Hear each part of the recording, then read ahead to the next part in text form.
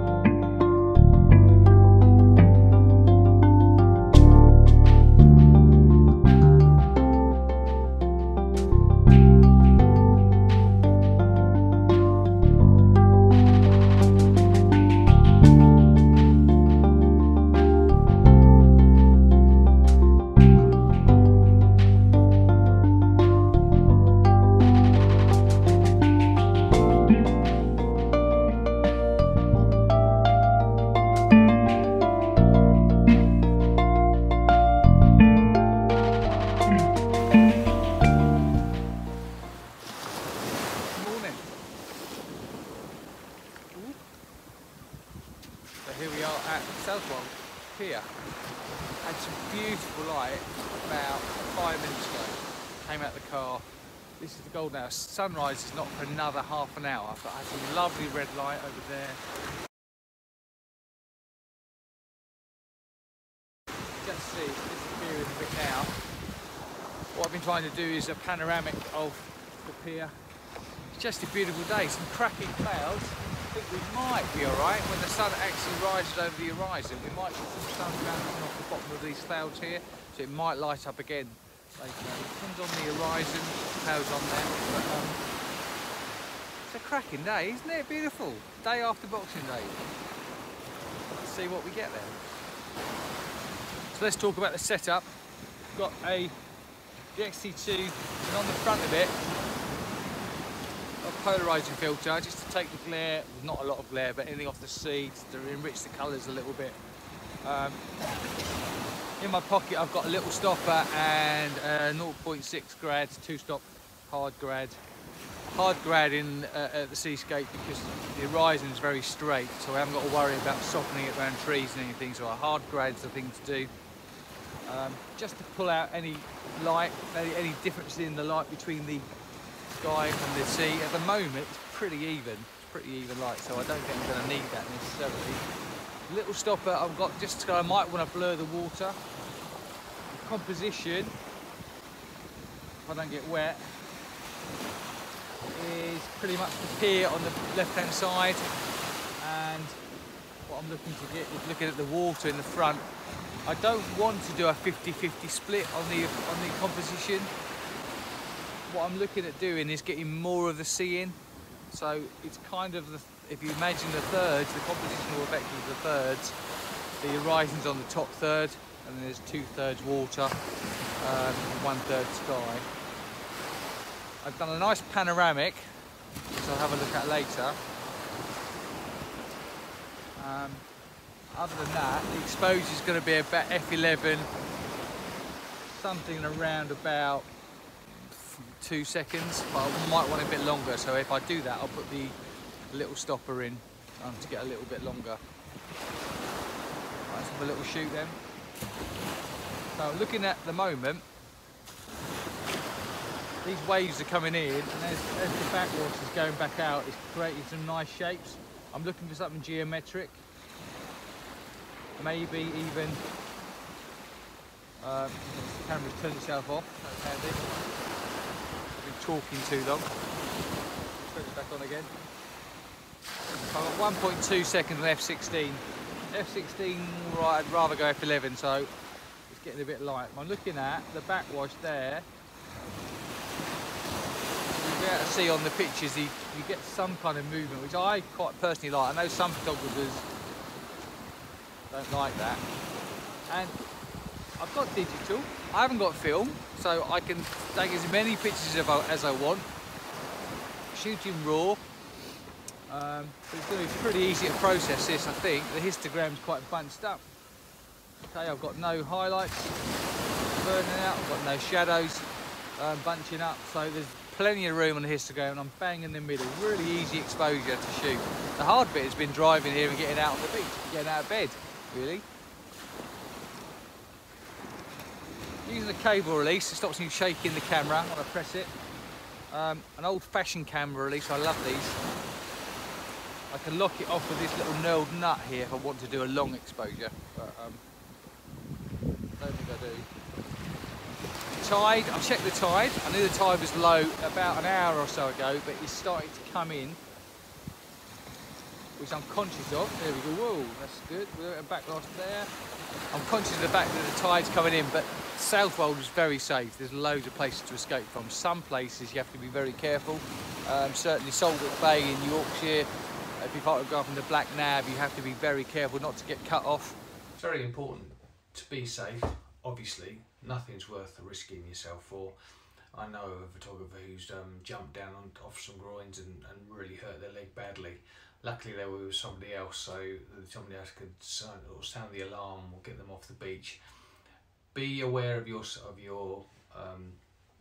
location, be aware of the situation that you're in. I have photographed a place down the road from Southwold called Benacre, when I was on the beach, and behind me was sheer cliffs, which are kind of made of clay. They crumble very easily. It would be hard to climb off them if I needed to, but so you can get cut off if you're not sure. You should always be very aware of what the tide is doing. Is it coming in? Is it going out? If it's going out, obviously it's less important, but if it's coming in, you need to be sure that you can escape and get off the beach. It's also good to take a photographic friend if you have one. Downsides to that, sometimes you're in each other's way, but it's quite nice to know that you can call on somebody and have a mobile phone maybe handy, although some places on the coast you get no signal, so again, don't take it lightly. Make sure that you're safe. Anyway, back to me on the beach. So the colour, pretty much, has gone out of the sky altogether. So it might come back. It's a very faint pink glow on the horizon, very faint. Years ago, when I first started, I'd been tempted to put a grad on and try and I nearly got wet, and try and pull that colour out, but I don't like doing that anymore. I think it's much more subtle.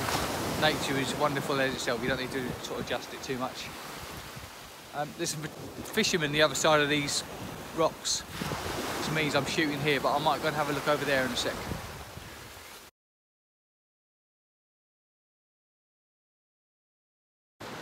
So, there we go, I've done some long exposures. It's now sunrise and the light's not really happened, but it's a decent sky look. Still looks nice.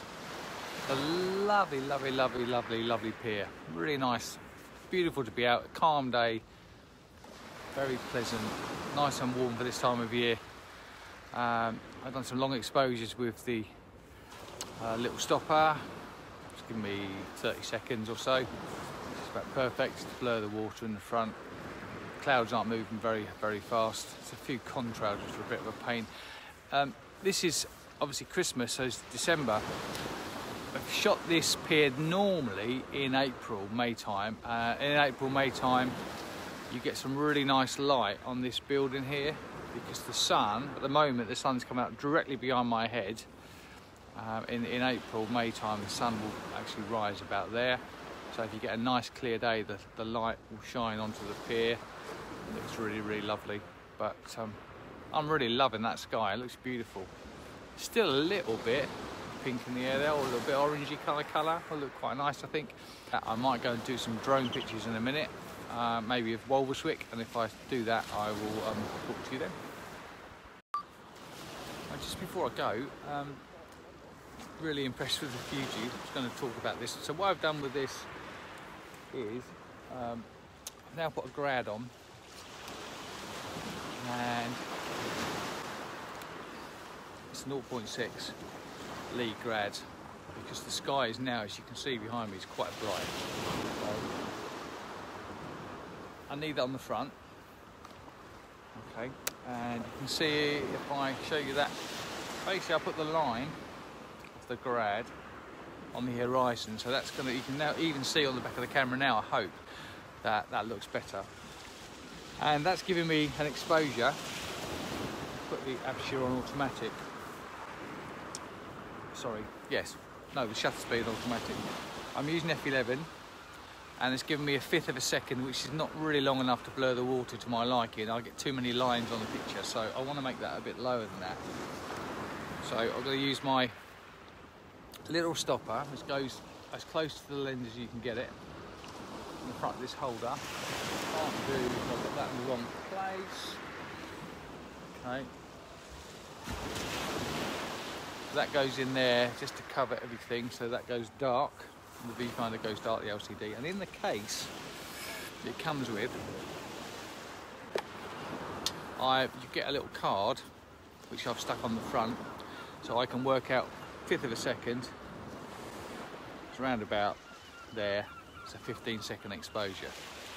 Okay, so I worked out. There's also an app you can get on your phone, which is really good, because I've just bought the 1.4 infrared neutral density, one of the pro filters that Lee make, and it's not cheap, but it gives you a very neutral colour cast. When I used to use the big stopper, which I bought and sold, I never got on with it. I had a blue cast that I didn't like, couldn't get rid of it, couldn't be bothered to get rid of it in Photoshop, just didn't like the thing, so I got rid of it. But then I heard about these infrared ones, the IR NDs that Lee do. They are colour neutral, and that's been fantastic. I've got that in the bag to use for a bit later. Give me a long exposure at the moment, somewhere probably around 4 days. And that's a joke, by the way. But a long exposure. So the little stopper is what I need. A little stopper I feel I don't get any colour cast on. It's been very good. So that's been what I've been using this morning.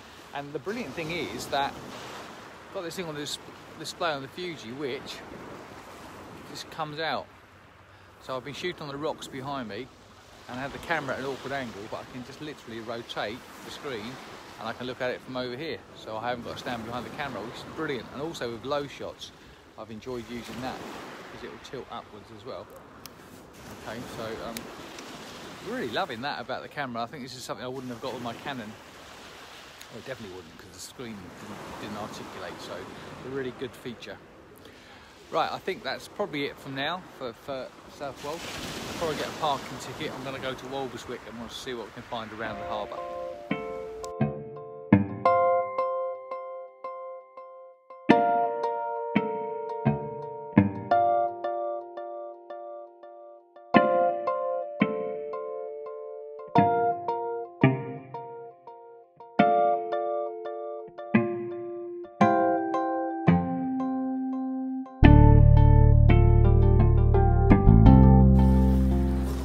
So look what I've discovered. Whoa,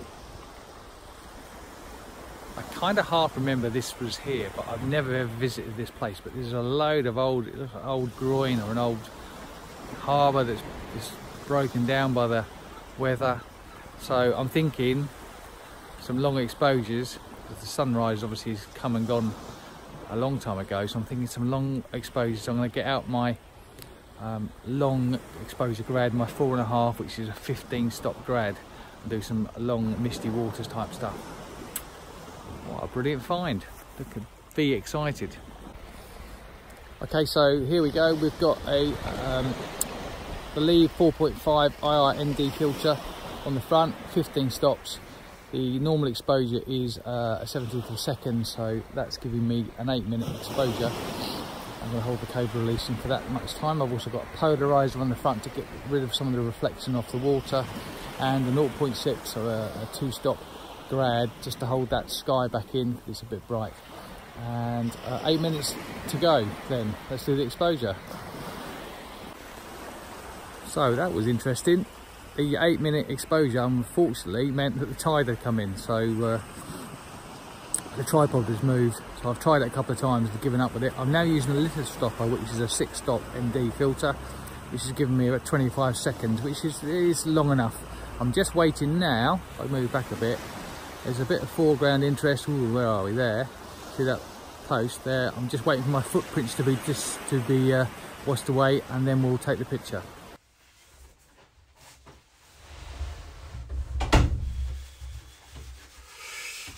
So we're back. Let's have a little look in Lightroom then and see what we've got. Doug generally talks about that little tingly feeling you get when you've got an image that really moves you. Didn't really get it in Walberswick. Bit manic with the tide coming in, but it's definitely a location that I've now earmarked to go back and have another go at if nothing comes of these. And I haven't looked. They've got some nice ones with the 50-140 lens, I think. Maybe a couple at the end with the wide angle, but Southwold certainly before dawn, the panoramic, got a good feeling about that, but we'll see. Right, so let's have a look at Lightroom. I'm going to flick to the computer now and talk you through that. Not the best at processing, okay, but I've realised after many years that less is more. So we'll have a little look at what we've got and hopefully get something that I can make a print out of. So here we go. It's over to Lightroom and I'll talk to you there. Okay, so here we are in Lightroom. We've got the SD card plugged in the side of the Mac and selected here. So I'm going to copy these into my 2 terabyte external drive so it doesn't take up any space on my Mac. And I'm building smart previews, which means I can disconnect that and still play with them. No developing settings put on at all. I used to have auto selected, but it kind of I sometimes used to take it all these settings back off again. So these are just purely out of the camera. If we have a click, I've got no keywords at the moment. So if I keyword this as we go along, that will make it, if I can spell properly, that will make it easier to find them at a later date. So we're going to go Southwold, Suffolk, Walberswick. Although these top ones are not from Walberswick, it just makes it easier to find. Seascape, sunrise, something like that. Okay, so that's going to be applied to the collection. I'm going to add them to a collection which is going to be called Seascape. So I've already got some pictures in there. And now we're going to import the pictures. So here we go. We've got, first of all, a couple. So the first thing I did was shot a panoramic, obviously portrait, working from left to right, overlapping slightly, so that the software can stitch them together easily. It's going to take a little while to come in all these, so I'm going to freeze this for a second and I'll be right back with you. So some of the images, all the images are now uploaded. We're just building some smart images here. This is what those 2 operations are. So if we have a quick look through, this is Walberswick, I'll talk to you about those images in a moment. Some first impressions. Don't like the colour there, really. Don't like the colour there, really. Some offside as well here in the mist. My first impressions are I don't like the colour of the sky. That's not overgraded. I don't think that's a 0.6, so only a 2-stop grade filter. It was quite a grey sky. Well, it seems to be looking at this one, sorry. Let's go back out. Let's go back to the top then. So let's have a look. We've got, the first thing I did was a panoramic. So shot portrait, one after the other from the left to right, overlapping slightly. Shot on the 3-legged thing, tripod, and it comes with a panoramic plate on the top. So as long as you get the panoramic plate level, you haven't got to have the tripod level, which is really handy. And then you just sweep the thing from left to right, the camera from left to right, shooting pictures. You should set the shutter speed to manual, so you should lock the exposure down. I didn't on this particular occasion, but it doesn't really matter. Apart from that frame there, the sky is pretty much okay. The exposure certainly is fairly even throughout. It might blend, we'll have a look. It might be the fact that I didn't lock the exposure down that those two are different to those two, but it might still work. Some nice straightforward landscapes. I'm loving the pink light. As you can see, that one there is particularly good actually. Let's have a little look at that. Some really nice light reflecting on the wet sand on the beach. It's quite narrow. You can see this cloud actually is moving towards the horizon, so eventually it just kind of blocks it all off. But the clouds have been further back here, or broken up, or we might have had a really spectacular sunrise. Still quite like it. It's okay. I quite like that one actually, because of the colour. I like the greyness in the cloud. Remember, this is a straight out of the camera unprocessed, so there's a little bit of work to do on it. But you can see that I haven't burnt out the highlights. There's nothing flashing. I've got my highlights and my shadows. Look at the histogram. There's the highlights, and there are the shadows. Took this on ISO 200. Interestingly on f8, 3-second exposure. No grade whatsoever, and that's how it's come out. Quite pleased with that. There's a little bit of space here for me to play with the highlights, which I'll do in the develop module. But that's quite a nice image. I like that one, so I'm going to mark that as a 4, just so I can have a look at them. That's quite nice. Looking at the the water at the front here. Interesting shape. That's better. I like the shape of that better than that one. I like the sweeping lines through there. It kind of cuts the image in half a little bit. It takes that cool. I think your eye is going to be attracted to there first, and then it's kind of cut it off, so maybe not the one. That's nicer actually, because the leading line there takes us round to this bit, so that might be a nice one. We'll mark that as a 4. And that one's okay, apart from I never ever like these big lines where the waves are coming in. That's why I like to use a longer exposure. As you can see, this one is 3 seconds. Needed to be a little bit longer than that, really. Some nice light on the horizon. Quite nice. Let's mark that as a 4 as well. Have a look at these later on. And that one, again, that's got the classic. I don't like that wave break in there. So for me, that's a no. Although the light is probably, this is the best the light was, really.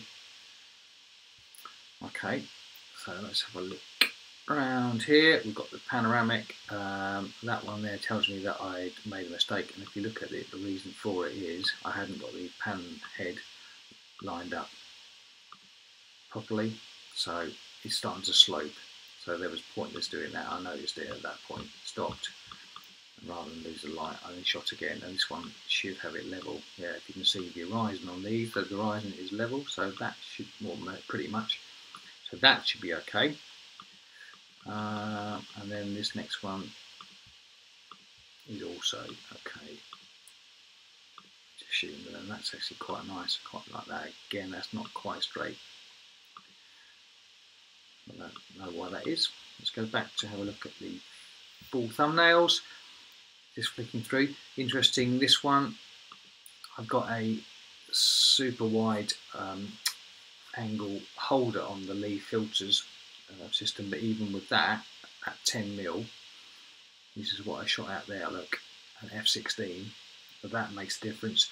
I've got a little bit of the filter holder in, which I could obviously crop out if I wanted. I think what I did then was I started to shoot 11mm.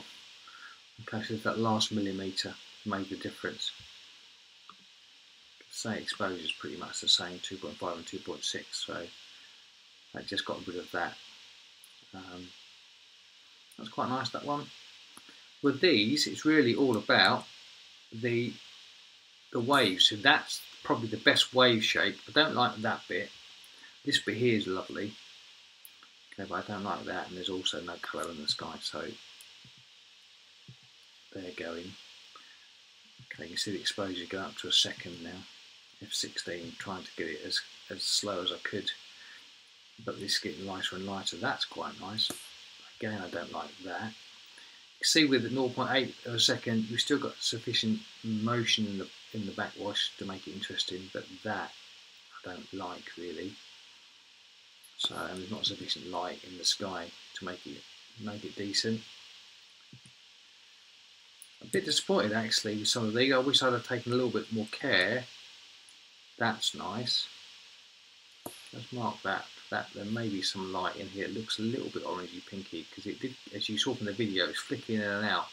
That might be half decent. I don't suspect it will be. It might be a nice black and white though, so we'll leave that one.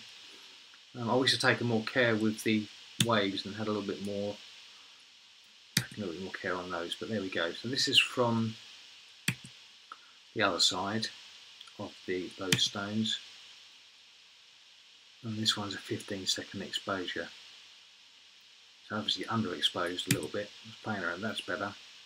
You can see that's 31 seconds, so that was the problem, the exposure wasn't correct. So this is a 30-second exposure. Got a little bit of movement in the cloud there. I'm going to mark that, but you can see that with a 15 or 30-second exposure, you don't get any of those lines, which I quite like. It makes it look a little bit more surreal. I quite like that one. That's a decent picture. I'm happy with that. That's probably the one I'll go for first, actually. So let's give that a 5 star so I can distinguish it. Exposure's wrong. Exposure's wrong. F11 at 30th of a second. This was the one on the rocks where I could look through the side of the viewfinder of the EVF, which would have been quite nice, but I hate these aeroplanes have started to come over. I don't like that. So that's gone, which is a shame because there was some nice. You can see with the cloud, this lower cloud is breaking up. The higher cloud is picking up the light from the sunrise, which is quite nice, but that is just, I mean, contrails are there, but I just don't like that, sorry. So that's going, and that's when we pretty much stopped, I think. These are with the little stopper. So those are the self-fold images. I'm going to start a pan developing or merging together. So we're going to go with, I think we'll go with this one. All we're going to do is hold the Alt key down, the Shift key, sorry, select all of those, and I'm going to photo merge them into panorama, and that should start to do that for me. So I'm going to pause this while this is creating, then we'll come back and see what we've got. Here we are. This has all been merged in in Lightroom. It won't merge in perspective mode. I have had to paste some of these together. Look at the way it's handled the waves. There's that one there and that one there. It doesn't look quite natural. Also, there's no interest in the left-hand side, so I'm going to dump this one and have a look at the next pan. Okay, I want there's some sticks there, or a marker thing out there to the left, which I thought I'd captured, but I haven't. So let's have a look again. Okay, back at you in a second. Cancel that. Here's the post that I was talking about in that one there. But it hasn't seemed to have merged it. Let's try with the next one. I like to have something on the left, something on the right of a panoramic, just to hold the eye's attention, stop it wandering off the page. So let's have a little go with that. So select all of those, right click, photo merge, panorama, and we'll let this one build. And again, I'll come back to you in a second. We'll see what's gone on. So this is the first pan that I shot actually. You can see though that there are the posts that I was talking about, so I need to hold the eye stop the eye from wandering out of the picture. So we've got a bit of balance to the frame now. The pier on the right, these little posts on the left, and the lovely sunrise in the middle. It's not quite straight, so I'm going to have to play with that in Photoshop and just tweak the lens correction, the distortion, which I can do quite easily. So that's interesting, but that's the image I like. If I look at the other one, this was the third one we took, which I prefer the colour on. I much prefer that, but there's no post on the left, and as far as I'm concerned, you have to have something, because for me, even though it's not straight, the eye was going to look here and just wander out of the picture. So this is the one we're going to be using, I think. I'm just going to go back to the first ones at Southwold and have a look at the various frames we've got. This one here, which was pretty much the first one that I shot. I've had a little play with this actually. This one here. Actually, let's go back and reset this one, and I'll show you what I did with it. Develop settings, reset, set it back to how it was. Okay, that's how we had it. This one, that's quite nice. I don't mind that. Don't like, as I said, this lump here, but other than that, it's quite good. If you look at the histogram, it's pretty much covered. There's nothing being clipped on the top here. There's nothing being blocked at the bottom, so that's quite nice. That's an interesting exposure. Quite like it. Do I prefer that one? Probably. I don't know. Maybe not. I think the waves are better in this one, personally. I think the eye goes, the leading lines go along there after the sun. That's okay. This one, maybe the eyes are more going out of the frame, so maybe I think this one's better. Okay, but I also like, and we talked earlier about this little kind of buzz and feel you get, and this one to me has given me the best feeling. There's some nice light on these rocks here, look, which I quite like. Let's check it sharp. It's going to just build that at the moment. There we go, it's alright. I like some light on here, it was quite nice. Lighting on the end, there's a fisherman here somewhere. The histogram looks okay. There's some room here on the highlights, a little bit of room on the blacks. So if we go to here, what I've done in the past is just whacked auto to see what happens, but it's kind of thinking that it's too dark, so it's now trying to sort that out, and it's just whacked up the whites. I've burnt those out a bit. I could pull those in a little bit, but I quite like the mood that I had before. So I'm going to just take that off again. If I can do that, I'm just going to go back to reset. Right click it and reset that. So let's go back to how we had it before. Now, it looks a little dark. So I'll just lift that a touch. That's, I'd say, about right. Okay, contrast needs a little bit of a kick, but it's quite a subtle picture, so that's not too bad. Okay, still got some space here. I'm going to have a little go bringing the highlights up a little bit, just to give it a little bit more contrast like that. And the blacks will just take down a touch. Okay, let's bring the whites up a little bit. That's better. Let's pull those highlights back in again. Okay, that's looking good. Now, a little bit of work to do here. The next thing I need to make sure that I do is straighten it up. So if we click on this crop box, the angle here, spirit level, what I can then do is run it along the horizon, because the horizon will be straight.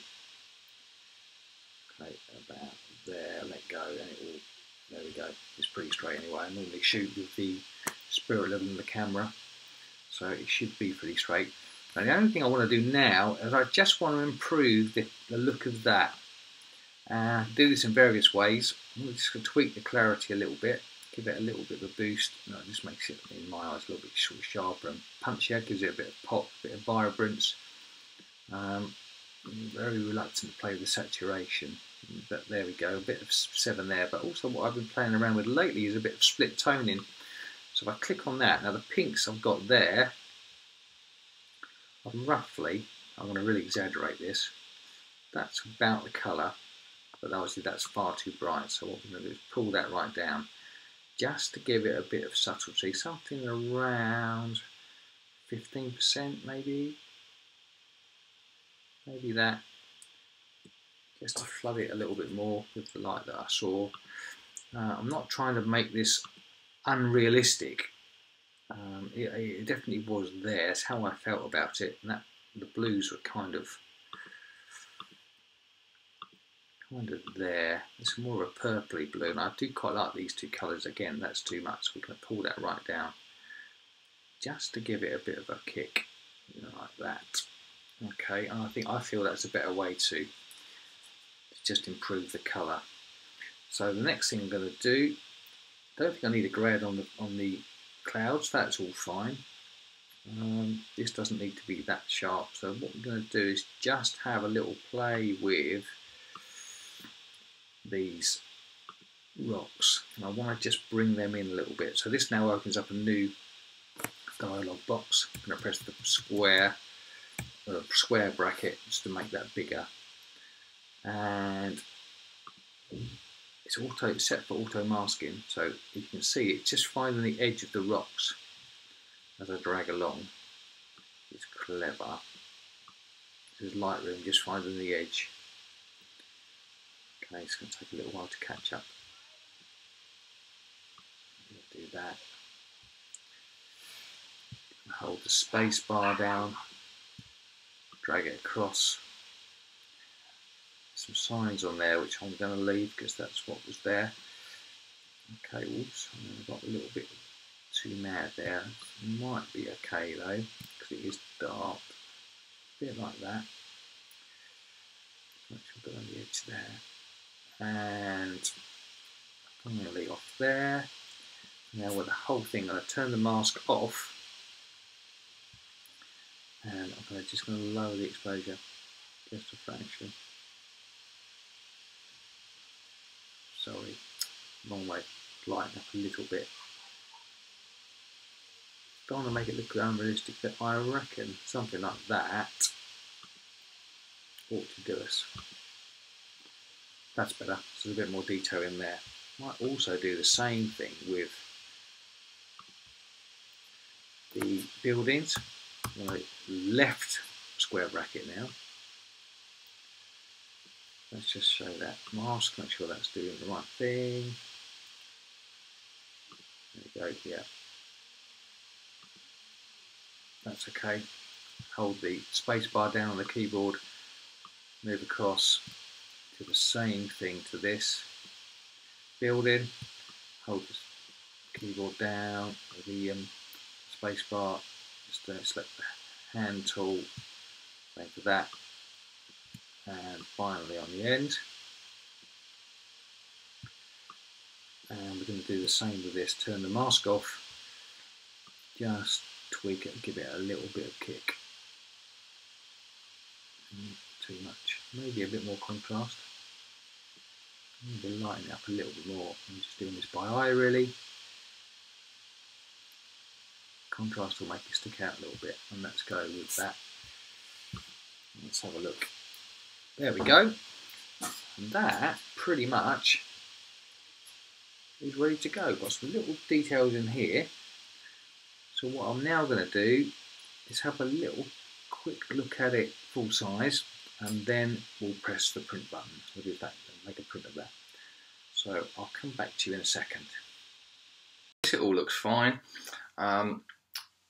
It's given me the most tingly out of all of them, I would say. So this is the one I'm going to print, I think.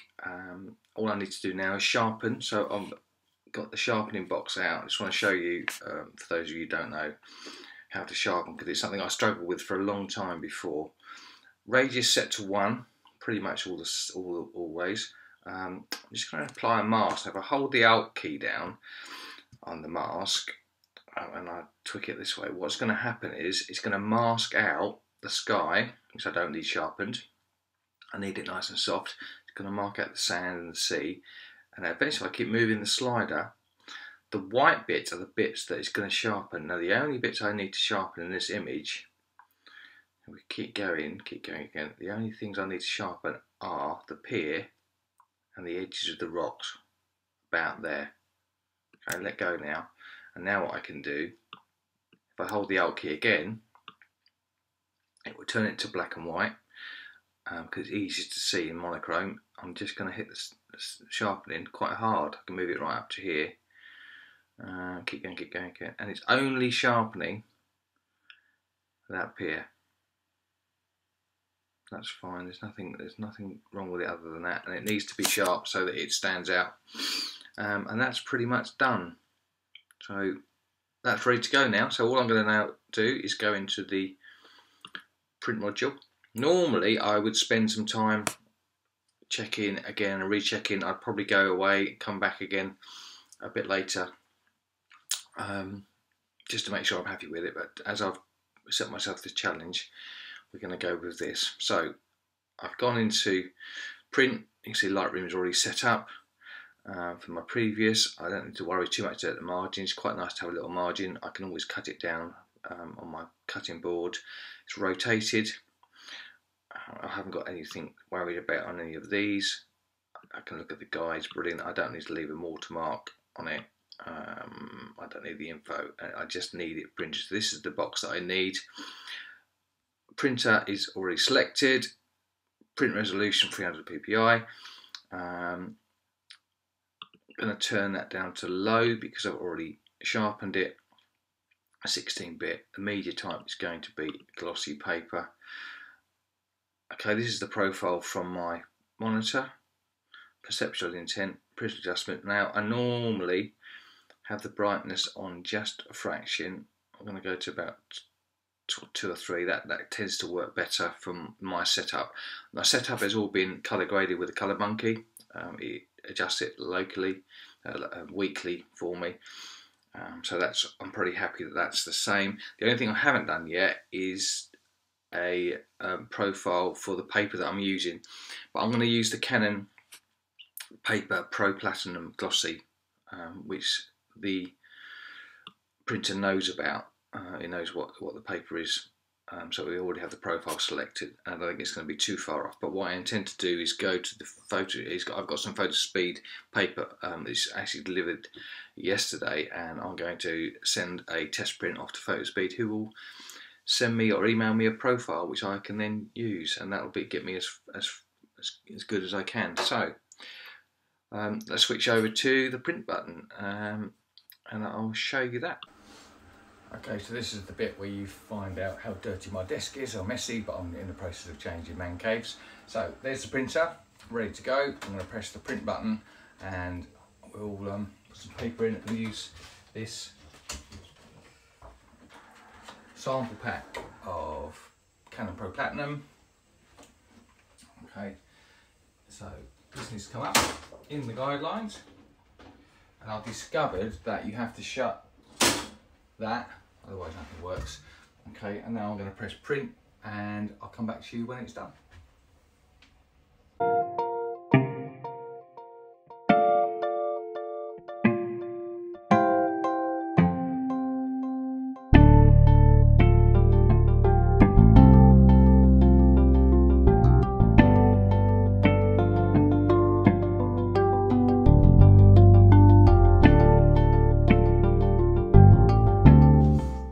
So there we go, print's done. Help the light way up. There we go, slightly bluer than the original, the one that appears on the screen. It's not the best light, this big ring light I'm using. It's not easy for you to see, but you can see that's pretty close. I'm pretty happy with that. Next thing would be mounting it, framing it, etc, etc. Well, thank you very much if you've stayed with me through the whole journey. I appreciate this is a long video.